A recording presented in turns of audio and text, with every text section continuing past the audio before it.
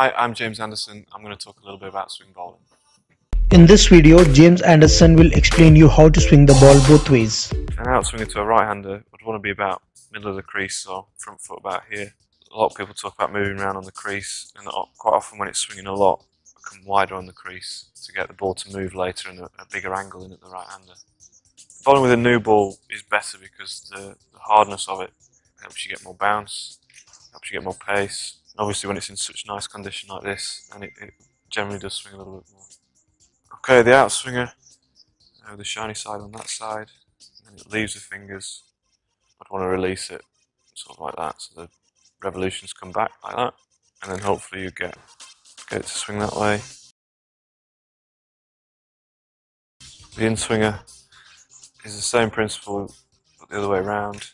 The shiny side on this side, the seam pointed towards fine leg, fingers across there, release fingertips off the ball, and then the revolutions come back like that, and it'll go in. As far as your wrist is concerned, you want to try and cock it as much as possible. What this does is it gives you extra pace when you snap, and also it helps the ball swing later, and obviously the later the ball swings, the better it is.